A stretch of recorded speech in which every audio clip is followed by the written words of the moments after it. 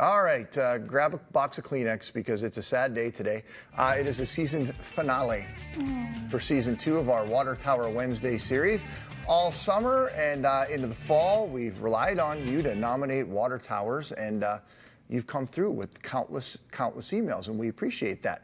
We do want to, though, take you behind the scenes here a little bit to let you know how we're generating some of this. There is one couple in Brooklyn Park that our producers really love.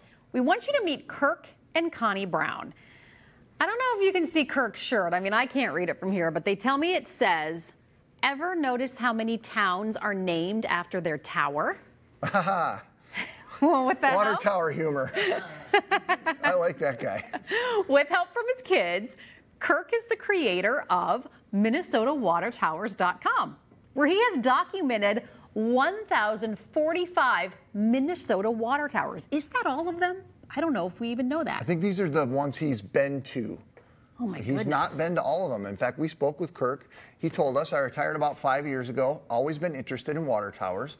They are the one noticeable feature in many Minnesota towns. 4 years ago, my wife Connie and I bought a travel trailer, which we used to travel to all corners of the state the last 3 summers.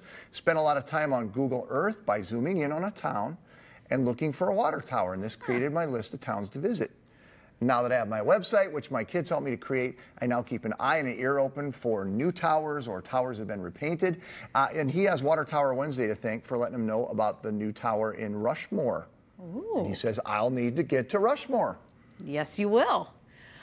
Some of their favorite towers that they've been to include Paul Bunyan's Bobber and Pequot Lakes. I think that made season 1 of Water Tower Wednesday, like when we first launched the segment. Also, he likes the corn cob. That baby's in Rochester. We had a baseball tournament there over the summer, and so many people were like, I had no idea there was a corn cob tower here. I was like, well, you need to get him watching Water Tower Wednesday. Exactly. Apparently. He also really likes the Highland Park Tower. That's here in St. Paul, not far from the station. It is just a beauty. They open it twice a year for people to go check out the colors and a little history of that too, so that's super fun. And then there's the Casson Water Tower, which it's the oldest in the state. It was built in 1895.